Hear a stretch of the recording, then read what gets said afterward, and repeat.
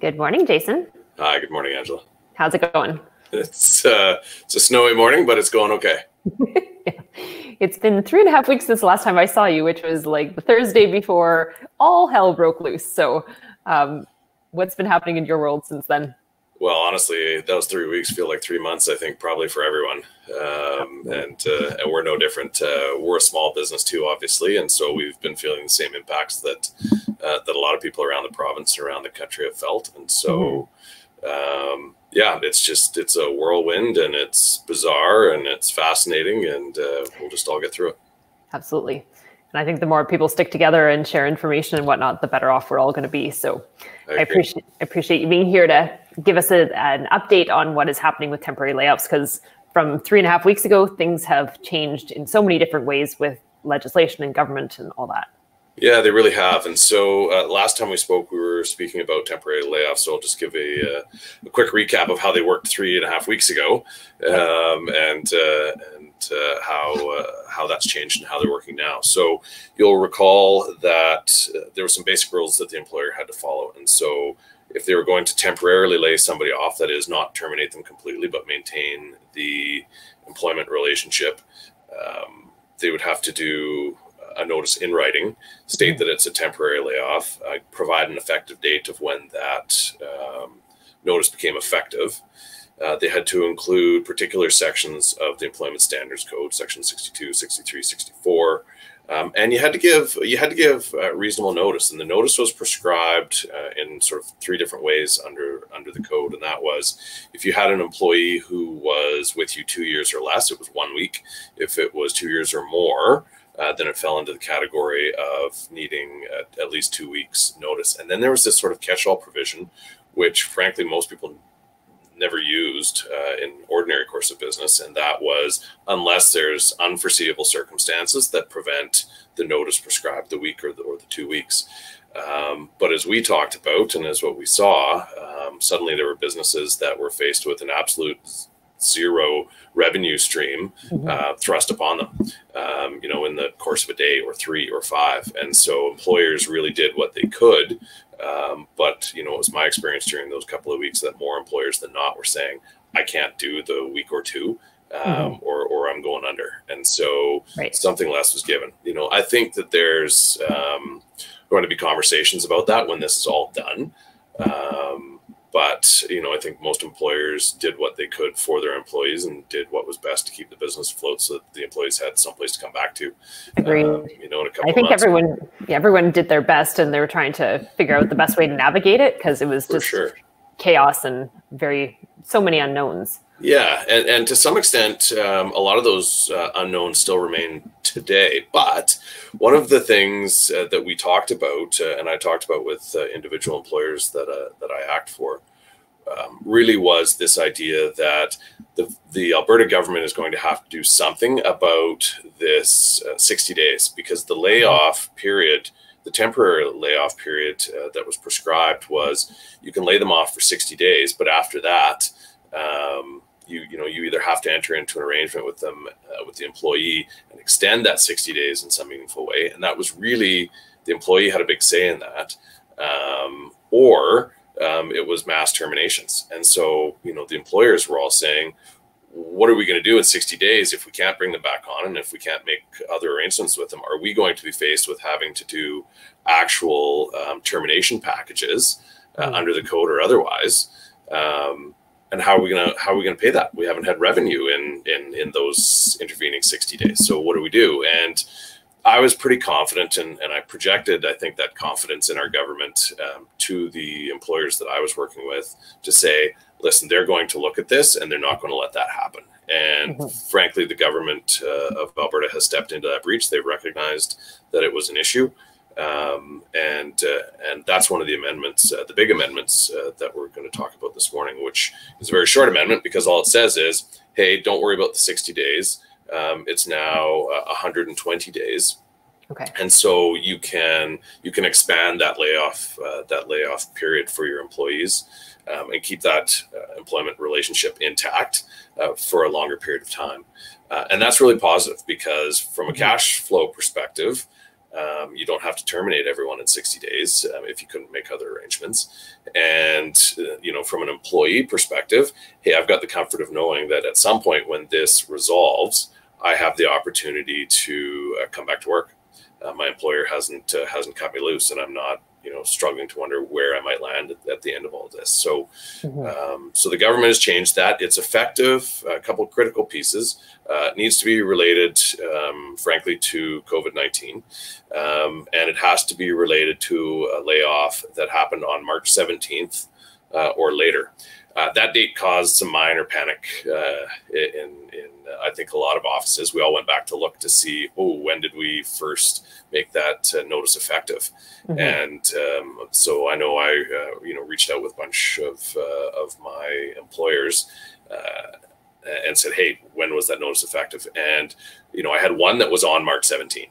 And the rest were all after. And so, we don't have to struggle, I think, for most people to try to figure out, hey, how can I bring myself into this regime?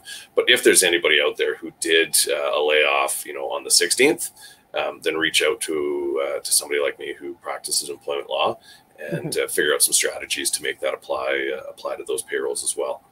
Okay. So if they pulled the trigger on the 16th and said, like, we don't want to be part of the problem, we're going to shut down, and then it should have happened on the 17th, there's some ramifications that they need to be aware of. Yeah, that's right. You may not be captured by this new change. In fact, by the letter of the law, you're not.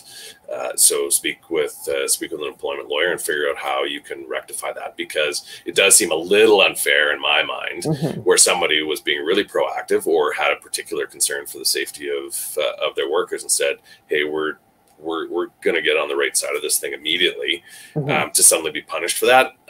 I don't know. It doesn't sit quite squarely with me. And so I think that there's probably some strategies that they can employ to bring themselves on side of the current layoff provisions. Okay. So just can we quickly recap what they need to know right now? Yeah. So right now, if you're contemplating a layoff or you did a layoff after March 17th, then you're captured under the new rules. And the new rules say that you can temporarily lay off your employees for 120 days, as opposed to the 60 days that it was, a few days ago. And so that allows everyone to, pick up the pieces of their business and their job as an employee a little further down the line and maintain that relationship. For the people who did issue the temporary layoff notices, you have to issue another one. It's not an automatic. It's not a simple extension. You need to proactive. So again, reach out to somebody who practices in the area and figure out exactly how you can issue a new notice to your employees saying, I appreciate we issued this past notice. Now there's this new change, and here's where we're at. And timing, you're going to want to talk to your employment lawyer about the timing of that. I think there's some nuances there that, depending on your workforce, you may want to let them know right away, or you may not want to let them know until much closer to the 60 days. I would not wait until the 60-day mark, though. I think that's pretty critical. You want to give some advance notice prior to that 60 days. I've been largely telling my clients, listen, let's have a conversation at about day 45 of the expiry of your temporary notice. So, if you gave it on day 1, let's have a conversation on day 45 and figure out the strategy of where you're at in your business in that moment, where we are at as a province and a country in that moment, and how long we want to talk to the employees about, listen, this could be continuing, or hey, things are looking up, we're coming back to normal. Let's plan for a restart. Right. Yeah. In 45 days, like we're almost at 30 days now. Yeah. So that's coming up pretty darn fast. So it'd be smart for people to start getting that lined up.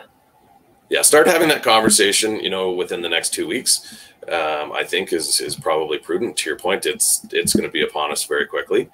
So have that conversation. The other thing that's a bit interesting to me about that, the timing, and the reason why I've said, hey, let's wait for a few more weeks before we have the conversation, really is around this federal program for the 75% payroll support up to the 58,000 and some of the other criteria that are around it.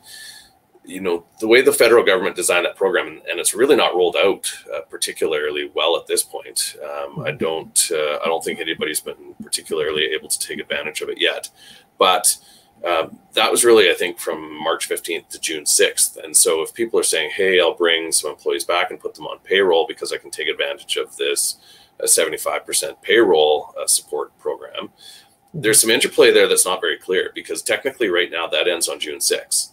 And so if you bring your employees back and then you bump up against that June 6th date, where does that leave you? Another layoff? I don't know. And so I'd like to see another couple of weeks go by where employers can really gauge, okay, how does the federal government deal with this? The provincial government has given us some room. Is the federal government going to extend that June 6th date so I have some more room? Or am I just calling everybody back and having to instantly lay them off again? So maybe in a couple of weeks, we'll have a better sense of how that's going to work. Mm-hmm. Well, it's so interesting how quickly things evolve too. And with how reactive the government is, with people thinking that this is just like a hoax or whatever, like if the government is actually laying out these major programs and making these huge amendments, we need to be paying attention to that, because it's not just people getting scared. When the governments are making these massive changes, it's a sign. Absolutely. And I mean, we're getting lots of signals from the federal government that, social distancing could continue 12 months to 18 months, right? Various forms of that. We don't know what that looks like today. I'm sure they don't either. But it's going to have a significant impact on how the dental community can open up their offices, right? Or how we're going to look after people's dental health for the next 12 months. And I don't think that's very clear. And, I don't think we can expect it to be. But in 2 weeks and 4 weeks, it will gradually become more clear. And so I think, like I say, everybody who's listening today or whenever you happen to catch this, before the 60 days is up, at least 15 days before, start having that conversation. It gives us a bit of breathing room to see where's the landscape now and where can we go, and have some intelligent conversations and get the information and then use it. Absolutely. So are there certain sites that people should be watching for updates on what is progressing with the different legislations?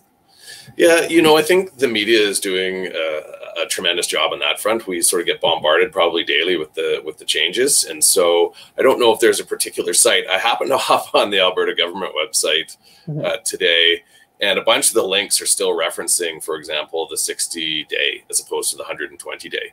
And so I think there's danger in trying to just go to particular sites and ferret that information out, because frankly, things are changing so fast. I'm sure the government's like the rest of us. They simply can't keep up in all departments and all publications as to what the new changes are. And so, the media is pretty solid right now, with the danger of overload for all of us, but or speak to whoever you use for employment law, and they can probably keep you pretty well up to date, because we try to stay on top of those things.